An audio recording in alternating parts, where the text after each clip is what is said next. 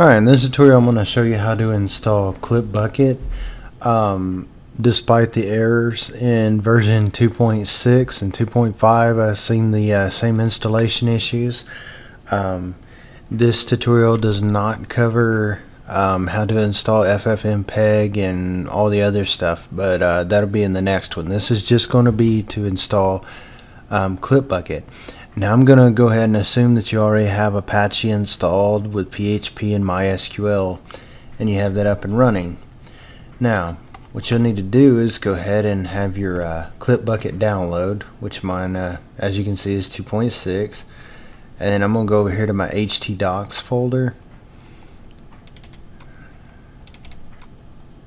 and then I'm going to create a folder. I already have a folder created called Clipbucket.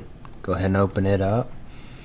And now I'm going to go ahead and open this Clipbucket archive. We're going to choose the upload one, and then I'm just going to hit Control A to select all of it, and I'm just going to drag and drop these straight over here, and it'll take a minute to extract and copy those over.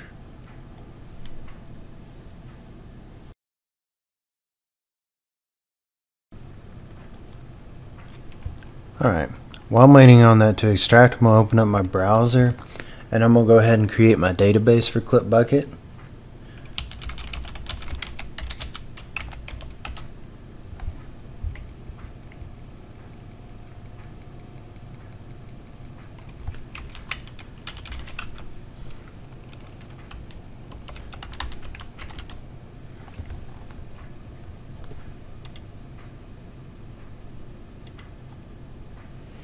I'm going to drop the database since I already created it. We're starting all over. Alright, so we're going to create the database. Name Clipbucket and create. Alright, I'm going to go ahead and show you how to properly do this. We're going to add a new user.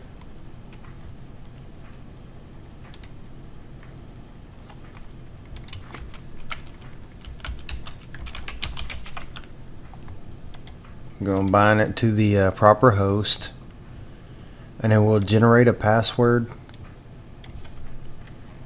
And then I'm just going to copy this,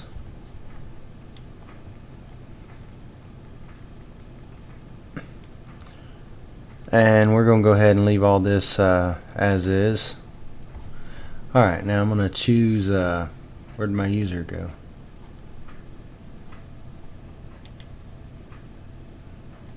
Alright, so I clicked on the user tab and now I'm going to go ahead and edit its privileges, and this right here we're going to go ahead and select the database and click go. Alright, we're just going to go ahead and check all. I'll let him do whatever. Alright, so now we have our user and privileges set up for our database. Now we'll go ahead and I'm going to leave this open for a moment. I'll go ahead and click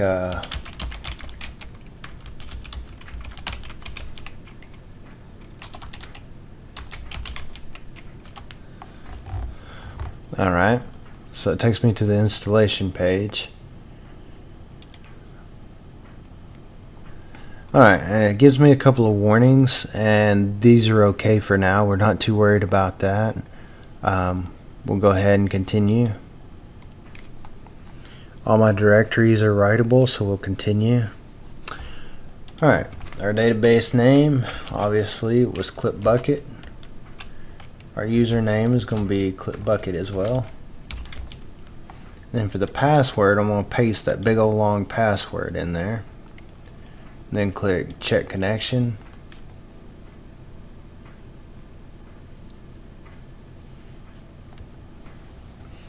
Now for the admin, I'm just going to go ahead and leave the default password and username, and same with the email. You're going to want to put the correct email here, but I'm just going to, since I'm just setting this up as an example, we'll leave it, and we'll click save and continue. Oh no, not this nasty thing. Okay, so Action link does not have a default value, yada yada. Part of the issue is it did not create the admin user. So what we're going to do, we're going to have to do their work for them. Go over here to Clipbucket install. This is in our htdocs folder. Go to SQL and we add admin. That's what we want. Open this up in our text editor. Alright, so now we see we've got this right here should create our admin user. So I'm going to go ahead and select everything but that first part because we don't want that. This is a PHP thing and we don't want that. So we want to copy this block of code. Then we're going to go over here to our PHP My Admin. We're going to click on Clipbucket. Then we're going to click on the little SQL tab. And then we're going to type in the first part of that was insert into, and then paste our nice little doohickey here. Now the back tick is up there above your tab key. We want to press that, and then we want to do CB underscore. Alright, and then we're going to go ahead and click go. Alright, so it says field voted does not have a default value. So what we're going to do, we're going to go ahead, I don't know what the value should be, but we're going to go ahead and add that.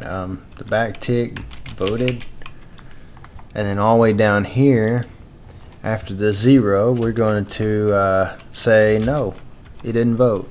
I don't know. Oh, without backticks, we want actual quotation marks, single quote. Alright, and then click go. Aha, and it inserted just fine. Now what we're going to have to do, we'll go up here and click refresh and then resend. Alright, so it says that the action link, okay. So now we got to fix one other issue.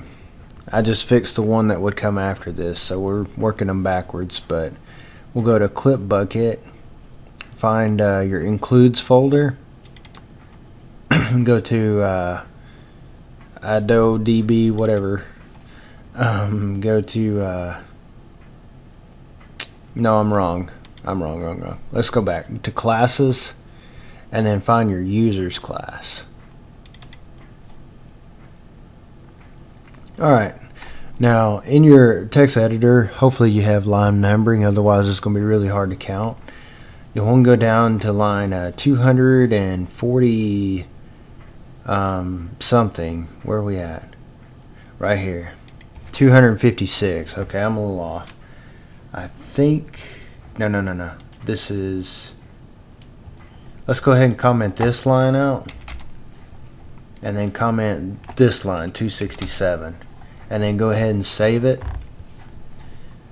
and then refresh, and then resend.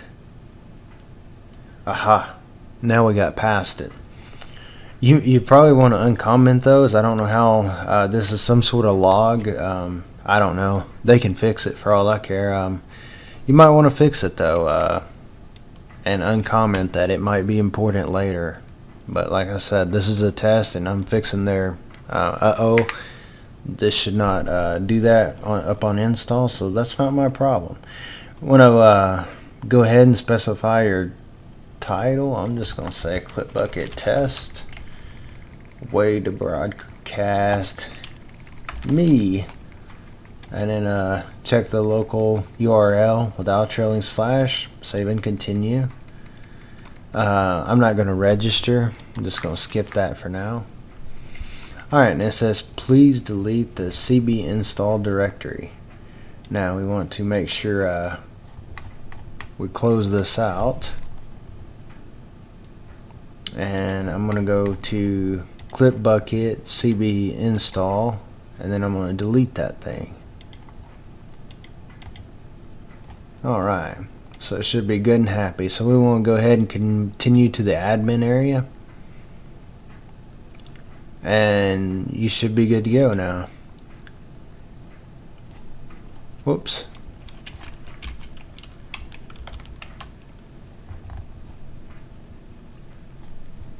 Okay, well, we got an uh-oh.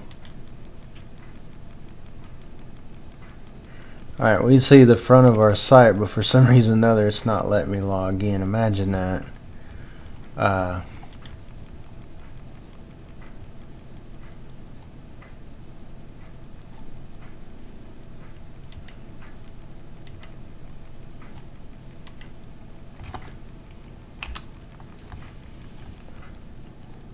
Says I do not have sufficient privileges. I'm not sure what the deal is here.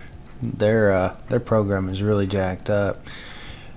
But I'll tell you what, that is not my problem. There's how to install it. How to fix the rest, I don't know. Hit their user forums and maybe they can tell you. I don't know. I know if you install 2.5 you can log in to the admin area just fine.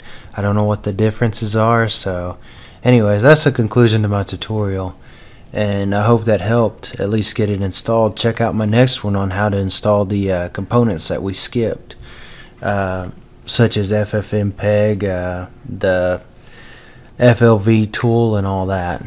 Thanks for watching.